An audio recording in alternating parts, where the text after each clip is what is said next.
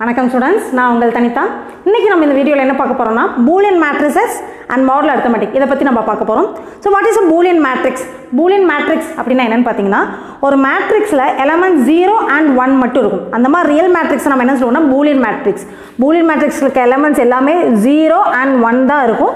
இதை தவிர எந்த நம்பர்ஸும் இதில் இருக்காதுங்க. ஸோ அந்த மாதிரி மேட்ரிக்ஸ் நம்ம என்ன சொல்லுவோம்? Boolean matrix. அதில் நம்ம யூஸ் பண்ணுற ஆப்ரேட்டர்ஸ் என்னன்னு பார்த்தீங்கன்னா ஜாயின் அண்ட் மீட். ஜாயின் அப்படிங்கிறது ஆர்னு சொல்லுவோம், அல்லது அதுக்கு யூஸ் பண்ணுற சிம்பிள் பார்த்தீங்கன்னா கப். இந்த கப் சிம்பிள் யூஸ் பண்ணுவோம். ஜாயின் ரெப்ரசன்ட் பண்ணுறதுக்கு நம்ம இந்த கப் சிம்பிள் யூஸ் பண்ணுவோம். இதுக்கான வேர்டு வந்து நம்ம ஆர் அப்படிங்கிற வேர்டு யூஸ் பண்ணுவோம். மீட் அப்படிங்கிறதுக்கு நம்ம என்ன சிம்பிள் பண்ணுவோம்? இந்த கேப் சிம்பிள் யூஸ் பண்ணுவோம். அதுக்கு வந்து அண்டுங்கிற வேர்டு நம்ம யூஸ் பண்ணுவோம். சரிங்களா? இப்போ ஜாயின்ங்கிற வேர்டு ஆப்ரேஷன் இருந்துச்சுன்னா அதில் எப்படி நம்ம கால்குலேஷன் போடலாம் அப்படிங்கிறத பார்க்கலாம். இப்போ ரெண்டு மேட்ரிக்ஸ் எடுத்துக்கணும்னு வச்சுக்கோங்க. ஏங்கிற மேட்ரிக்ஸ் அண்ட் பிங்கிற மேட்ரிக்ஸ். ஏங்கிற மேட்ரிக்ஸ் 1 0 0 1ன்னு எடுத்துக்குவோம். அண்ட் பிங்கிற மேட்ரிக்ஸ் வந்து 0 0 1 1 எடுத்துக்குவோம். சரிங்களா? இப்போ ஏ கப் பி கேட்குறாங்க, அதாவது ஏ ஜாயின் பி. இதுக்கு வர ஆன்சர் வந்து நம்மளுக்கு 0 and 1ல தான் இருக்கும். ஸோ எப்படி கால்குலேஷன் போடலாம் அப்படின்னு பாருங்கள். இப்போ இதுக்கான டெஃபினேஷன் என்ன கொடுத்துருக்காங்க பாருங்க. ஏ கப் பி அப்படிங்கிறதுக்கான டெஃபினேஷன், ஏங்கிற எலமெண்ட்ஸ் வந்து ஏஐஜேன்னு எடுத்துக்கிறோம். கப் பிங்கிற எலமெண்ட்ஸ் வந்து பிஐஜேன்னு எடுத்துக்கிறோம். சரிங்களா? இதுக்கு வர ஆன்சர் வந்து நம்ம சிஐஜேன்னு ரெப்ரசென்ட் பண்ணுறோம். இதுக்கு வர ஆன்சர் நம்ம வந்து சிஐஜேன்னு ரெப்ரசென்ட் பண்ணுறோம். இந்த சிஐஜேங்கிற எலமெண்ட் எப்படி கிடைக்கும் அப்படிங்கிறதுக்கான டெஃபினேஷன் கொடுத்துருக்காங்க. ரொம்ப சிம்பிள் தான் பாருங்கள். இப்போ சிஐஜேல 1 0 அல்லது 1 வரும் இல்லைங்களா? ஸோ 1 எப்போ வரும் அப்படின்னா 1 if either aij or bij or 1. ஒன்றா ஏஜே அல்லது பிஏஜே வந்து ஒன்றா இருந்துச்சுன்னா அது வந்து அதோட ஆன்சரும் 1 வரும்.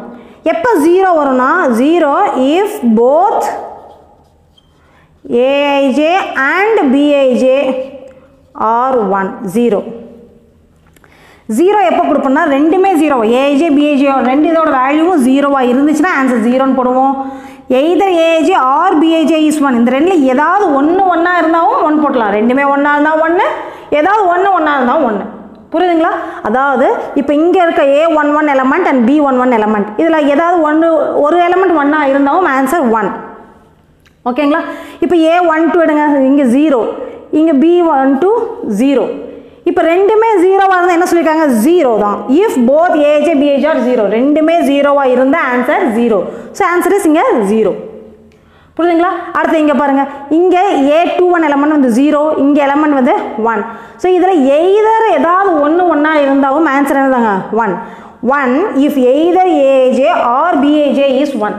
இந்த ரெண்டில் ஏதாவது ஒரு வேல்யூ 1ஆ இருந்தாலும் ஆன்சர் 1ன்னு கொடுத்துருக்காங்க. So answer is 1. நெக்ஸ்ட் இங்கே எலமெண்ட் பாருங்கள், இங்கே 1 இருக்குது, இங்கே 1. ரெண்டுமே 1ஆ இருக்கிறப்ப கம்பல்சரி 1 தான் answer. So this is the ஜாயின்கான definition. A cup B கண்டுபிடிக்கணும், இதுதான் நம்ம ஃபார்முலா. ஓகேங்களா? இது இன்னும் ரொம்ப சிம்பிளாக எப்படி சொல்லியிருக்காங்கன்னு பார்த்தீங்கன்னா, ஏ cup B is equal to maximum of A comma B, AIJ comma பிஐஜே. Maximum of AIJ comma பிஐஜே. இப்போ ஏ மேக்ஸிமம் வேல்யூ நம்ம எடுத்துக்கணும். ஃபார் எக்ஸாம்பிள் இப்போ நம்ம இதுக்கே நம்ம calculation போடலாமே. A11 maximum of A11 comma B11. ஓகேங்களா? இப்போ மேக்ஸிமம் ஆஃப் A11 வேல்யூ என்ன? 1 is equal to maximum of A11 value 1, B11 value 0. இதில் எது maximum value? 1ஆ 0வா? 1. So answer is 1. ரெண்டையும் கம்பேர் பண்ணுறீங்க. ஜாயின் அப்படிங்கிற சிம்பிள் கொடுத்துருந்தாங்கன்னா ரெண்டையும் கம்பேர் பண்ணுறீங்க. அதில் இருக்கிறதுல ஹையஸ்ட் வேல்யூ என்னவோ அதை எடுத்து எழுதிடுறீங்க. அவ்வளோதான் சிம்பிள். ரெண்டுமே ஈக்குவலாக இருந்துச்சுன்னா அது மேக்ஸிமம் வேல்யூ அதே தானே வரும். ரெண்டுமே 0வாக இருந்தால் 0 தான் மேக்ஸிமம் வேல்யூ. ரெண்டுமே 1ஆக இருந்தால் 1 தான் மேக்ஸிமம் வேல்யூ.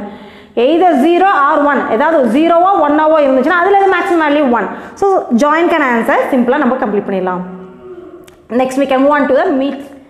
நெக்ஸ்ட் ஏ மீட் பி, அதாவது ஏ அண்ட் பிங்கிற மீனிங். இப்போ இதுக்கு ஒரு எலமெண்ட் எக்ஸாம்பிள் எடுத்துக்கலாம். 1 1 0 0ன்னு எடுக்கிறேன், அண்ட் 0 1 0 0 இப்படி எடுத்துக்கலாம். சரிங்களா? இப்போ இதில் இருக்க எலமெண்ட்ஸை நம்ம எடுத்துக்கிறதுக்கு இதை அவங்க எப்படி டெஃபினேஷன் கொடுத்துருக்காங்கன்னா, ஏ gap B is nothing but AIJ gap பிஐஜே. இதுக்கு வர ஆன்சர் நம்ம எப்படி ரெப்ரசென்ட் பண்ணுறாங்க? சிஐஜேன்னு ரெப்ரசென்ட் பண்ணுறாங்க. ஸோ சிஐஜே இருக்க எலமெண்ட்ஸ் எப்படி கிடைக்கும்னா 0 if either aij or bij is 0.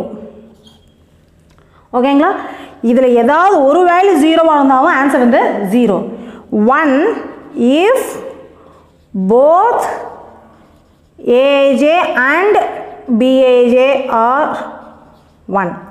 ரெண்டு வேல்யூமே aij bij ரெண்டு வேல்யூக்குமே 1ங்கிற ஆன்சர் வந்துச்சுன்னா நம்ம ஆன்சர் 1ன்னு எடுத்துக்கணும். இப்போ நம்ம இது கால்குலேஷன் போட்டலாம் பாருங்கள். சரி, இப்போ நான் என்ன சொல்லியிருக்கேன், 0 if either aij R bij is 0. இந்த ரெண்டு எலமெண்ட்டில் ஏதாவது ஒன்று 0 வந்துருச்சுன்னா கண்ண மூடிட்டு என்ன போடணும், 0 போடணும். இப்போ இங்கே 1 இங்கே 0. அப்போ நான் என்ன சொல்லியிருக்கேன், ரெண்டில் ஏதாவது ஒன்று 0 வந்தாலும் 0 தான். ஸோ 0. ஓகேங்களா?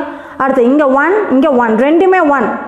1 if both aij and bij are 1. So answer வந்து 1. கிளியர்? அடுத்து இங்கே 0 இங்கே 0 ரெண்டுமே 0 தான். ஏதாவது ஒன்று 0னாவே 0 தான். அப்போ ரெண்டு 0வாக இருந்தால் 0 தானே. அடுத்து இங்கே 0 0. So answer is 0.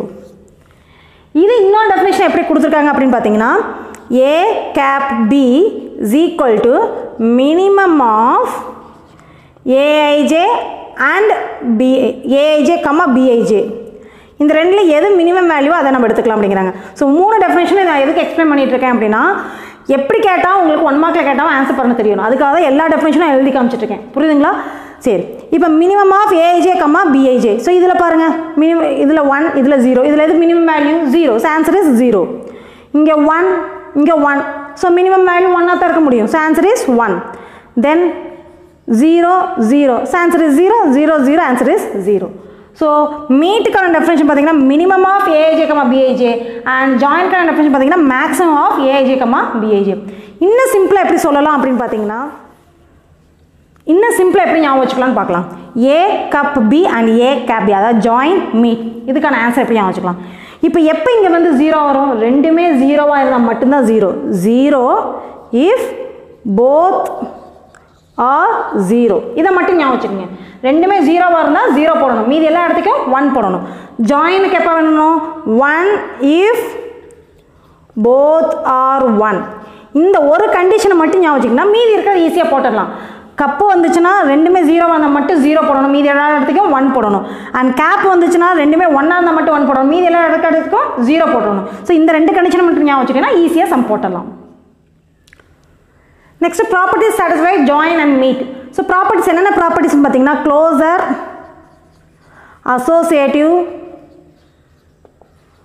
Associative, identity and inverse. So join meet ரெண்டுமே வந்து க்ளோசர் ப்ராப்பர்ட்டி சாட்டிஸ்ஃபை பண்ணிடும். ஏன்னா நம்மளுக்கு ஒரு பூலியன் மேட்ரிக்ஸ் எடுத்து அதுக்கு நம்ம ஜாயின் அண்ட் மீட் கொடுத்தோம்னா திரும்ப அதில் இருக்க எலமெண்ட்ஸும் ஒரு பூலியன் மேட்ரிக்ஸாக தான் வருது இல்லைங்களா. ஸோ ஒரு 0 and 1 மட்டும் எலமெண்ட்ஸ் உள்ள ஒரு மேட்ரிக்ஸ் எடுத்து நம்ம கால்குலேஷன் போட்டோம்னா திரும்ப வரதும் அதே எலமெண்ட்ஸ் தான் வரும். 0 and 1ல் தான் எலமெண்ட்ஸ் வரும். அப்போ கண்டிப்பாக க்ளோசர் ப்ராப்பர்ட்டி சாட்டிஸ்ஃபை பண்ணிடும். அண்ட் அசோசியேட்டிவ் ப்ராப்பர்ட்டிஸும் சாட்டிஸ்ஃபை பண்ணும். ரெண்டுமே ஜாயின் மீட் ரெண்டுமே வந்து அசோசியேட்டிவ் ப்ராப்பர்ட்டியும் சாட்டிஸ்ஃபை பண்ணிடும். ஐடென்டி ப்ராப்பர்ட்டி வந்து பார்த்தீங்கன்னா, ஜாயினை பொறுத்த வரைக்கும் ஐடென்டி ப்ராப்பர்ட்டி வந்து எது ஐடென்டி எலமெண்ட்டாக இருக்குன்னா நல் மேட்ரிக்ஸ். தட் மீன்ஸ் எல்லா எலமெண்ட்டும் 0 இருக்குது பார்த்தீங்களா, இதுதான் ஐடென்டி மேட்ரிக்ஸாக யூஸ் பண்ணும். இதில் ஜாயினில் அதுவே வந்து நம்மளுக்கு மீட் இதில் பார்த்தீங்கன்னா இந்த மாதிரி 1 1 1 1 இந்த மேட்ரிக்ஸ் வந்து ஐடென்டி மேட்ரிக்ஸ் ஆக்ட் ஆகும். 0 0 0 0ஓட நீங்கள் எந்த மேட்ரிக்ஸை திரும்ப கொடுத்தீங்கன்னாவும் திரும்ப அதேவே திரும்ப கொடுத்துரும். எதில் ஜாயினில். மீட்டை பொறுத்த வரைக்கும் 1 1 1 1ஓட நீங்கள் எந்த மேட்ரிக்ஸை போட்டிங்கன்னா திரும்ப அந்த ஆன்சரே கொடுத்துரும். ஸோ ஐடென்டி பொறுத்த வரைக்கும் ஐடென்டி மேட்ரிக்ஸ் இந்த ஜாயின் கேட்டாங்கன்னா 0 0 0 0, ஐடென்டி மேட்ரிக்ஸ் இன் மீட்னு கேட்டாங்கன்னா 1 1 1 1. இன்வர்ஸ் எலமெண்ட் வந்து ரெண்டுலேயுமே எக்ஸிஸ்ட் ஆகாது. ஜாயின்லேயும் எக்ஸிஸ்ட் ஆகாது, மீட்லேயும் எக்ஸிஸ்ட் ஆகாது. So these are the properties of join and meet. Next we can move on to the modular arithmetic. We can move on to the topic modular arithmetics. So modular arithmetic அப்படிங்கிறது அந்த congruent modularனு சொல்லுவாங்க. இப்போ A is congruent to R mod B. இது வந்து modular arithmetic நம்ம சொல்லுவோம். இதையே நம்ம வந்து டிவிஷன் அல்காரிதமில் எப்படி எழுதுவோம் அப்படின்னா, A is equal to BQ plus Rன்னு சொல்லுவோம். இப்போ A is nothing but divisor. ஏங்கிறது டிவைசர், பிங்கிறது டிவிடெண்ட், எது டிவைட் பண்ணுதோ அது டிவிடெண்ட், கியூங்கிறது கோஷன்ட். ஓகேங்களா. And R represent reminder. So இங்கே அதே தான் ரெப்ரசன்ட் பண்ணுது. ஏங்கிறது டிவைசர், பிங்கிறது டிவிடெண்ட், ஆருங்கிறது ரிமைண்டர். புரியுதுங்களா? இப்போ ஃபார் எக்ஸாம்பிள் இப்போ 7 can be written as 3 into 2 plus 1. 7 3 all divide பண்ணுறப்ப உங்களுக்கு 2 times ப்ளஸ் ரிமைண்டர் 1 வரும். அல்லது இதை இன்னொரு விதமாக எப்படி எழுதலாம், 7 is equal to 2 into 3 plus 1 எழுதலாம் இல்லைங்களா? அப்போ இது வந்து டிவிஷன் அல்காரிதம். இதையே நம்ம மாடுலர் அரித்மெட்டிக் எழுதணும், அது காங்க்ருவெண்ட்டாக மாற்றணும்னா 7 is congruent to 1 mod 3 எழுதலாம். அல்லது 7 is congruent to 1 mod 2 எழுதலாம். ஸோ நத்திங் பட் இங்கே என்ன நம்பர் இருக்குதோ அதை இங்கே இருக்க நம்பரால் டிவைட் பண்ணிங்கன்னா என்ன ரிமைண்டர் கிடைக்குமோ அதை தான் நம்ம இங்கே போடுவோம். புரியுதுங்களா? ஸோ 7 வந்து 3 ஆல் டிவைட் பண்ணால் ரிமைண்டர் 1. இன்னொரு எக்ஸாம்பிள் எடுக்கலாம். இப்போ 15 is congruent to 3 mod 6 கொடுக்கலாங்களா? So 15 6 all divide பண்ணிங்கன்னா ரிமைண்டர் 3. ஸோ ஆன்சர் இஸ் இங்கே 3. So 15 is congruent to 3 mod 6 நம்ம எழுதலாம். ஸோ இதுதான் நம்ம வந்து கான்க்ருவெண்ட் மாடுலர் அரித்மெட்டிக் நம்ம சொல்லுவோம். இதில் வந்து நம்மளுக்கு இந்த ரிமைண்டர் வருது இல்லைங்களா, அந்த mod 6 அப்படின்னா mod 6ங்கிறதுக்கு உள்ளே இருக்க எலமெண்ட்ஸ் எப்படிலாம் இருக்கும். mod 6னா இந்த செட்டுக்குள்ளே என்னெல்லாம் எலமெண்ட்ஸ் இருக்குன்னு பார்த்தீங்கன்னா 6 ஆல் டிவைட் பண்ணுறப்ப என்னெல்லாம் ரிமைண்டர் வரலாமோ அதெல்லாம் அதோட எலமெண்ட்ஸாக இருக்கும். புரியுதுங்களா? இப்போ 6 ஆல் டிவைட் பண்ணுறப்ப 0 ரிமைண்டராக வரலாம், 1 வரலாம், 2 3 4 மேக்ஸிமம் 5 வரைக்கும் வரலாம். 6 வர முடியுமா? முடியாது. 6 வந்துச்சுன்னா திரும்ப ரிமைண்டர் 0ன்னு போட்டுருவோம். 7 வந்துச்சுன்னா ரிமைண்டர் 1 வந்துடும். புரியுதுங்களா? ஸோ அதை தான் நம்ம mod 6. அப்போ mod 5 அப்படின்னா அப் டு 4 வரைக்கும் வரும். இப்போ mod n எது வரைக்கும் வரும்? அதுக்கு எலமெண்ட்ஸ் எதெல்லாம் வரும்? 0 வரலாம், 1 வரலாம், 2 வரலாம், எது வரைக்கும் வரலாம்? n-1 வரைக்கும் வரலாம். அந்த எலமெண்ட்டுக்கு முன்னாடி இருக்க வேல்யூ வரைக்கும். ஸோ டோட்டலாக இங்கே 6 எலமெண்ட்ஸ், mod 6னா 6 எலமெண்ட்ஸ் இருக்கும் பாருங்க. 1 2 3 4 5 6 எலமெண்ட்ஸ் இருக்கும். ஸோ இதை தான் நம்ம mod 6னா அதுக்குள்ள இருக்க எலமெண்ட்ஸ் இதெல்லாம் அப்படின்னு சொல்கிறோம். இப்போ அடுத்தது வந்து இதில் இருக்க இப்போ கிளாஸ் 0னா எதுக்கெல்லாம் ஆன்சர் 0 வரும், எதுக்கெல்லாம் ஆன்சர் 1 வரும், எதையெல்லாம் டிவைட் பண்ணால் ரிமைண்டர் 0 வருமோ அதெல்லாம் கிளாஸ் 0க்குள்ளே வந்துடும். இப்போ கிளாஸ் 0னா 6 ஆல் டிவைட் பண்ணுறப்ப எதுக்கெல்லாம் ரிமைண்டர் 0 வரும்? மல்டிபிள்ஸ் ஆஃப் 6 எல்லாமே ரிமைண்டர் 0 வரும் இல்லையா? இப்போ 0க்கு 6, அடுத்தது என்ன வருங்க 12, அடுத்தது என்ன வருங்க 18. ஸோ இந்த மாதிரி இதெல்லாம் பாசிட்டிவ் நம்பர்ஸ். இதே மாதிரி இந்த பக்கம் நெகட்டிவ் நம்பர்ஸும் நம்ம எழுதலாம். ஸோ இதுக்கு எல்லாமே வந்து இந்த கிளாஸ் 0க்கு நம்மளுக்கு வந்துடும். அடுத்து கிளாஸ் 1க்கு என்னெல்லாம் வரும்?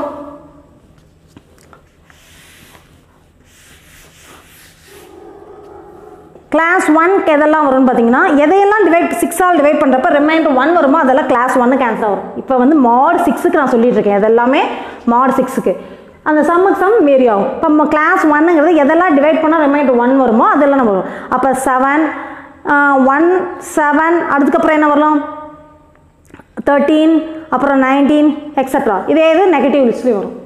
புரியுதுங்களா? ஸோ டிவைட் பண்ணுறப்ப எதெல்லாம் ரிமைண்டர் 1 கொடுக்குதோ அந்த நம்பர்ஸ்லாம் இங்கே இதில் எதை டிவைட் பண்ணிங்கன்னா ரிமைண்டர் 1 வரும். ஸோ கிளாஸ் 1ஓட எலமெண்ட்ஸ் இதெல்லாம் வந்துடும். அடுத்து கிளாஸ் 2 அப்படின்னா எதெல்லாம் டிவைட் பண்ணுறப்ப ரிமைண்டர் 2 கொடுக்குமோ அந்த எலமெண்ட்ஸ்லாம் இங்கே வந்துடும். ஸோ இதை தான் நம்ம வந்து elements of class 2 and class 1 நம்ம சொல்லுவோம். நெக்ஸ்ட் அடிஷன் மாடலும் மல்டிப்ளிகேஷன் மாடலும் பார்க்கலாம். இப்போ அடிஷன் மாடலும் n a and bக்கு அடிஷன் மாடலும் n போடுறோம்னா இதுக்கு வர ஆன்சர் எப்படி இருக்குன்னா the remainder of எதோட ரிமைண்டர்னா a plus b, இந்த ரெண்டு நம்பரையும் ஆட் பண்ணி a plus b ரெண்டு நம்பரையும் ஆட் பண்ணி on divided by n n-ஆல் divide பண்ணுறப்ப இந்த ரெண்டு வேல்யூ ஆட் பண்ணி n-ஆல் டிவைட் பண்ணுறப்ப என்ன ஆன்சர் வருதோ என்ன ரிமைண்டர் வருதோ அதுதான் இங்கே ஆன்சராக வரும். புரியுதுங்களா? அதே மல்டிப்ளிகேஷன் மாடலோ என்னன்னு கொடுக்குறாங்கன்னு வச்சுக்கோங்க. Multiplication மாடலோ n of a and bனா அதே தான் the remainder of a into b, a-வையும் b multiply பண்ணிவிட்டு எதால் டிவைட் பண்ண போகிறோம் டிவைடட் பை அதே தான் n-ஆலேயே டிவைட் பண்ண போகிறோம் டிவைடட் பை n. ரெண்டையும் மல்டிப்ளை பண்ணிவிட்டு n-ஆல் டிவைட் பண்ணி வர ஆன்சர் வந்து மல்டிப்ளிகேஷன் மாடலில் போடுவோம். ரெண்டையும் ஆட் பண்ணி n-ஆல் டிவைட் பண்ணி வர ஆன்சர் வந்து அடிஷன் மாடலில் எனக்கு போடுவோம். ஸோ இவ்வளோதான் concepts of Boolean matrix and modeller arithmetic நம்ம பார்த்துட்டோம். ஸோ இதை பேஸ் பண்ணி நம்மளுக்கு இருக்க ப்ராப்ளம்ஸை நெக்ஸ்ட் வீடியோவில் பார்க்கலாம்.